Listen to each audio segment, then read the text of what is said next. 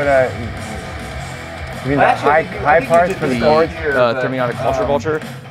Just that. Just up. So if you mute the... Oh, right. I kind of got them panned. Yeah, yeah. I'm like, just adds some real girth to it, which I really love.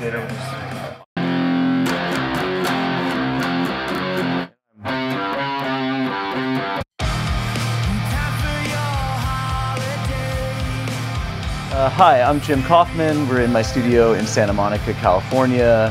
It's been awesome to record Helmet here. When I was a little kid, I was maybe 21 or 22 years old, I met Charlie Clouser. Charlie produced my band, and we started working together. Charlie co-produced Size Matters, which is where I met Paige. I was basically the assistant on that record. I got a lot of sandwiches, ham and cheese sandwiches, at like 5 p.m. driving down Beechwood Canyon.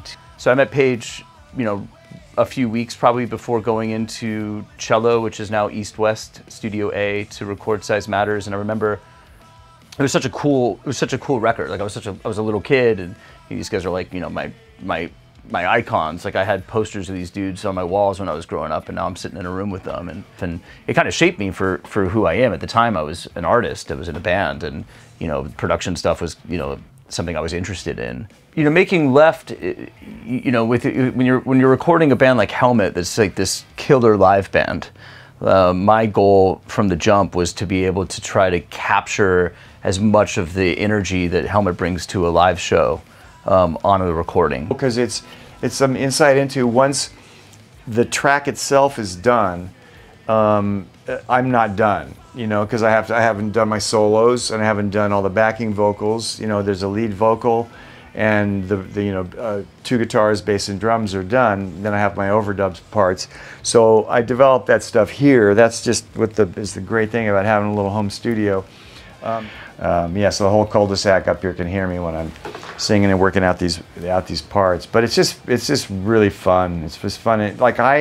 Once I get the stuff done, the arrangement, you know, I'll send it to Jim and Ryan and Mark as well, and they'll go through and they'll edit stuff or do what they need to do, and they make sense of my mess. So it's kind of just fun for me. I'm like Jackson Pollock, like splattering paint up against the canvas. It's like, yeah, that's pretty cool, you know. And if half of it gets on the album, I'm usually pretty happy, you know. You know, for me, like nailing that Helmet snare was super important. So we took some time, like the day before we started recording, and Kyle came in, and Saher, the guy that made the snare drum, and we tuned the kit up. So we got the right drum tone, and I think that set the tone for the record. I mean, it was good. It was just a little. We did a lot of more writing in the studio than we've done in the past. Turned out great. I'm really stoked with how it's all come out. You know, it's like I don't have a lot of information when we start. It's just like I don't really know what Paige is doing. So when I hear it, it's all I hear everybody's parts in. I'm like, wow, it sounds like a totally different song from when I was doing my parts, and that's kind of the fun part. We loaded Kyle's drum kit in here, into my drum room, which is right over there. He has this beautiful Tama. We used a Masters of Maple snare drum. Kyle has this like amazing way of like, he's like super in it, but it also kind of feels like he's falling down the stairs at any moment. Like he's just wild and kind of out of control, but it's so controlled in an out of control way. And so just letting him kind of do his thing and capturing that was really important. And once we had the drums, the record felt like it just kind of fell together. We've been playing together for so long now. We just have we're such a locked-in vibe, you know. And I like. It was really important to me, even like guitar-wise. Could I play all the guitars? Sure. But what Dan brings is a completely, you know, not completely different, but a sound and a feel that we gel together, and it sounds a lot bigger and a lot just better with 2 musical personalities. Together we've figured it out over the years, you know, changing my amp and figuring out different tubes and different pickups and things until we kind of had it to where it worked together very well. And so that's a big part of it, and all the time we have, you know, invested already, and at different guitar too. Les Paul has a certain warmth to it, For sure. mixed with ESP, and it just kind of is a nice mix. Yeah, the label they've been amazing. They've been so enthusiastic and fired up, but everybody was kind of excited because it's been a while since we did a record, right? So 7 years. Yeah, 7 years, and so we knew we had Australia and New Zealand coming up, which we had rebooked for the 4th time. Finally was happening, but everybody said, new booking agent said, well, you need an album if you're going to tour, the U.S. So we did. So we just started, we just dug right in, and as I said, Dan has a really cool space in Glassell Park, and we just kind of started going in. I started sketching, riffs and lyrics, and I keep copious notes anyway. I write a lot of stuff down as far as lyrical ideas, so I'm not just going in empty-handed.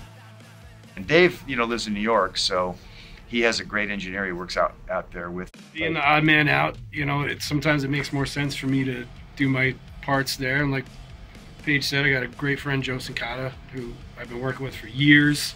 Done a lot of albums with him. He's an excellent engineer. We have a shorthand, so we work fast together.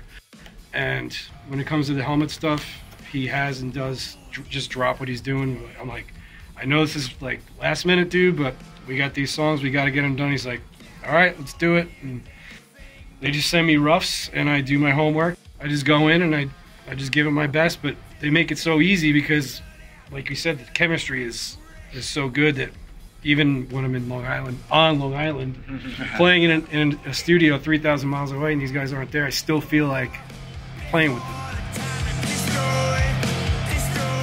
When I mixed, I felt like there wasn't a lot to do because we kind of, we really focused on getting the tones right on the way in and getting the performances, and I just kind of had to stay out of its way, and then utilizing the right gear, making sure that the right mics and preamps.